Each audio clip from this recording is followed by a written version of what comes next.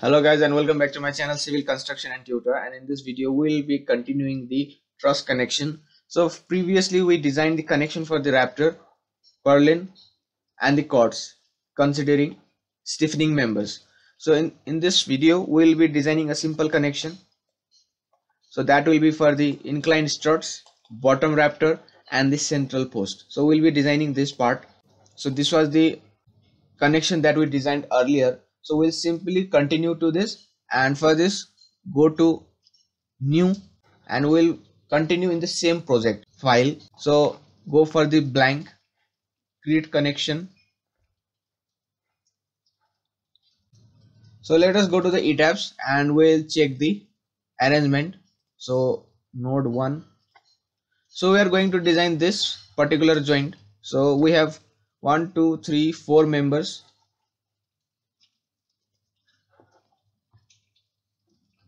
So we'll add according to it.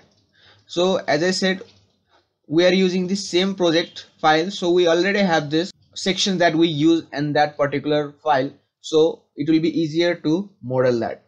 For now, the bottom chord comprises of ISMB 50, so we'll use that ISMB 50. Okay, and it will be a continuous type and there won't be any changes for this. We'll add a new member type, so that will be the central post or vertical strut, and that is ISNB 32M, and it will be ended type, and we have to arrange that vertically. So pitch will be 90°. Okay,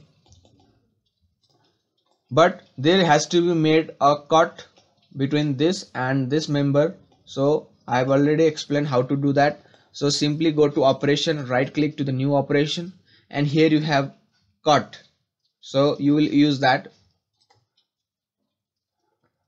And here we have only 2 members, so it will automatically assign according to the members, but the type of cutting is not as our requirement because we are it doesn't consider the surface. So it's raining, you can hear the thunderstorm. So we have to make that cutting method as surface, so you will get a throughout cut according to the surface of the member. So now considering the web weld only, so we'll use the fillet weld front side, and let us keep the thickness as 4 mm for now. We'll check that if it is sufficient or not. Now let us add the other member, that is the inclined struts. So copy, and we'll add that in this particular direction. So let us see here, let us consider this angle as 45°. So keep this as 45, so it is okay. Now let us add a new cut, and this cut will be for the member M3 with respect to M1. So you can see there is a cut, but not with respect to this, so we have to make a cut with respect to M2 as well. So I guess you might get confused. Let me rename these all. So this as bottom rafter, M2 is the vertical chord, and M3 as inclined strut. So strut and chord are same, but just here to make difference. So now let us add another type of inclined strut in this opposite direction. So copy,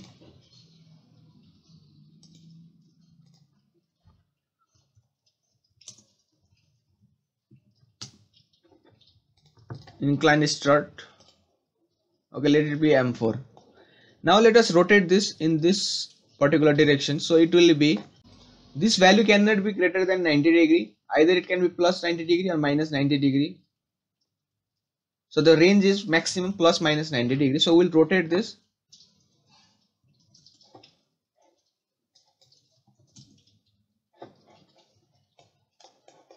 So you can see the arrangement is done. Now, okay, before that, let me make a cut with respect to this also. So cut by vertical cord. So now you can see there is cut between these two. Now let me make a cut with respect to this for the member M4. So member will be M4 cut by the bottom rafter. Okay, and similarly make a cut with respect to vertical cord. Add copy of this and it will be M4. Okay, but with respect to vertical cord. So now the cut has been done accordingly. Now the operations has been done. Now we'll assign the loads. So go to load effects, right click over here, new load, and you can see here V chord, inclined strut and M4. So we'll assign the load from the ETABS. And while modeling this, these are the members that are subjected to axial force only. So model type will be NVY-VZ, that is pinned connection.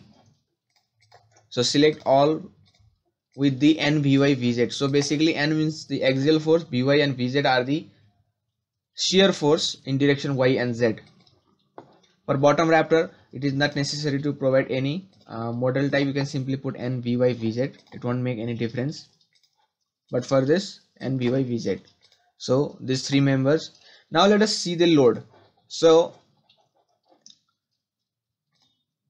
display frame forces, and in the combo I have already made an envelope. So I have already discussed about this load combination. So we can simply take the maximum and minimum value with respect to the load type or load combination. So you can also see here there will be negligible shear force, there will be negligible moment,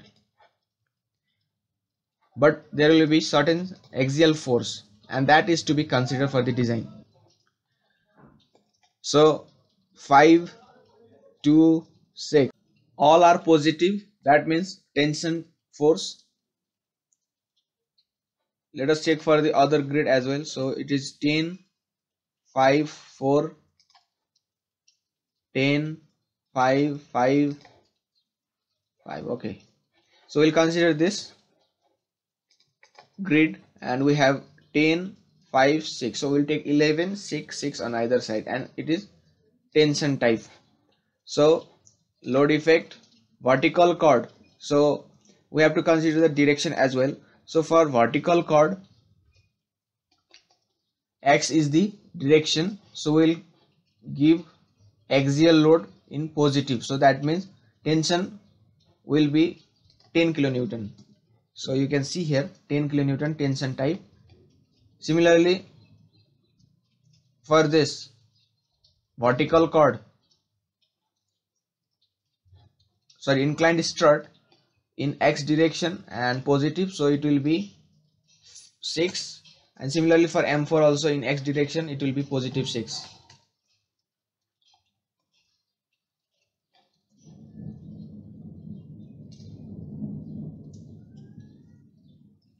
Now let us set this as bearing. So if you don't set as bearing, analysis will not be performed. So the loading has been done. Now let us calculate.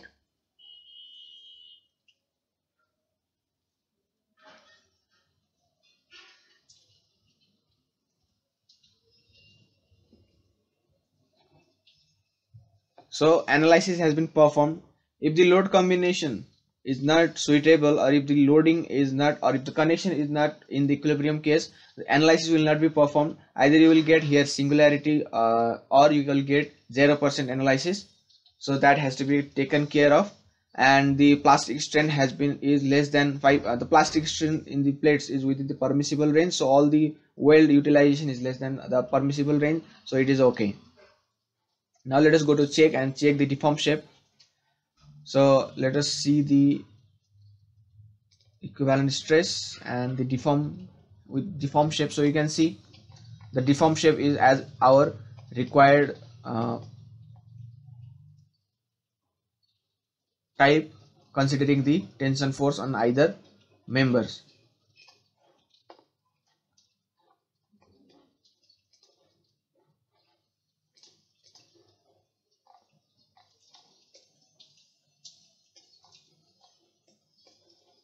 Now we can prepare report.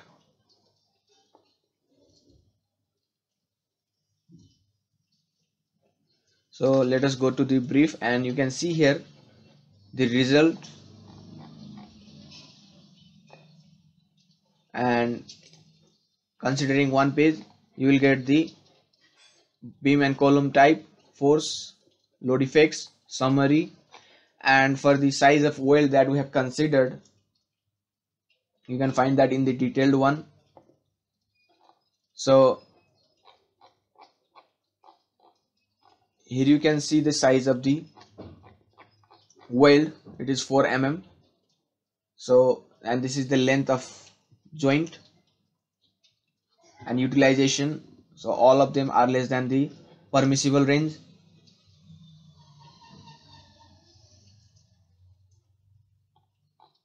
So in this way the truss connection is designed.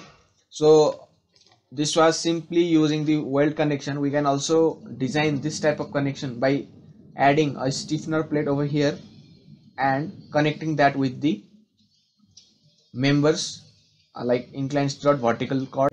So for that we'll uncheck all this because it is not necessary now. So let us delete all this because there won't be any direct cut on the bottom rafter with respect to this inclined struts or vertical cords. Now let us go to the operation, new operation, and here you have a stiffening plate. So we'll add this, and we will also add a gusset plate connection, and that gusset plate connection will be with respect to this SP1. So sorry, delete this, and here in the new operation you have gusset plate here. So gusset, this is for the truss member.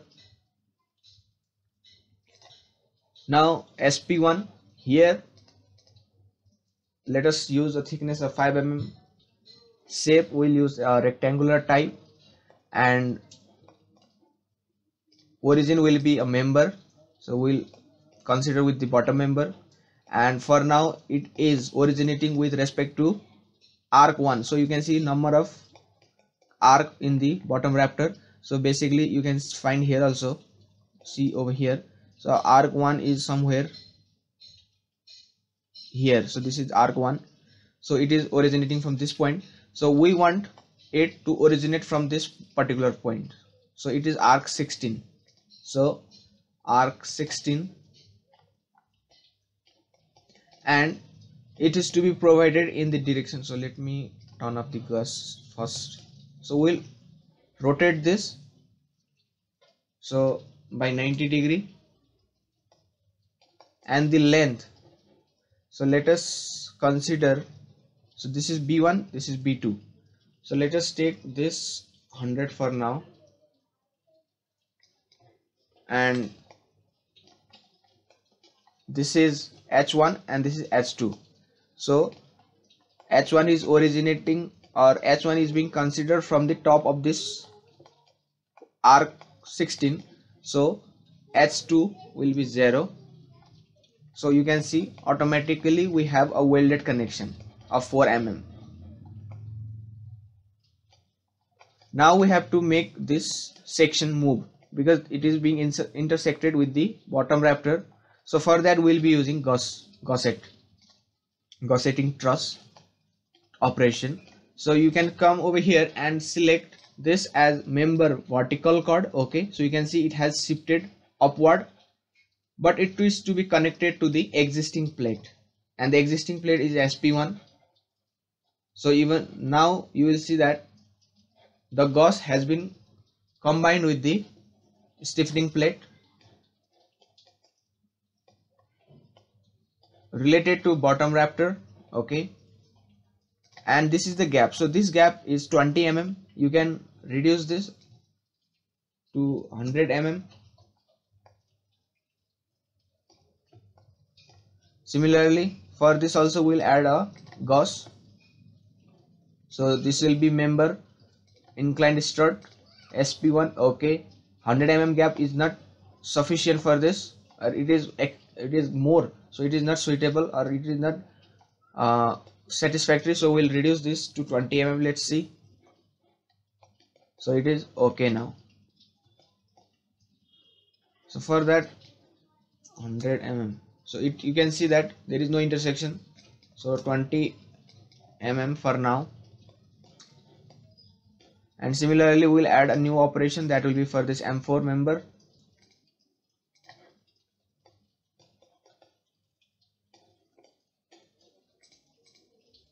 Three mm bolt, 3 mm weld size. Okay,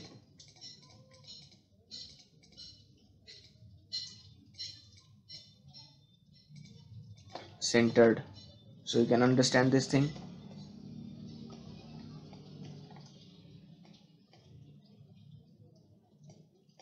Now let us run the analysis.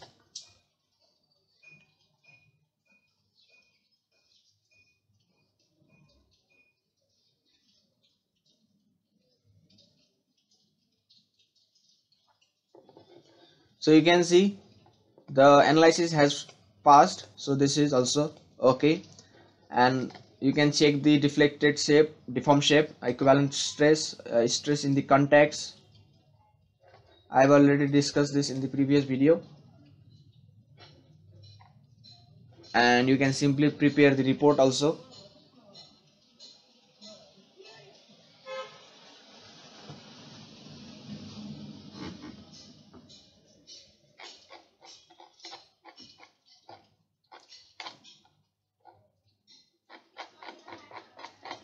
So I hope this video helped you, and if it helped, do like our video and subscribe our channel. Thank you.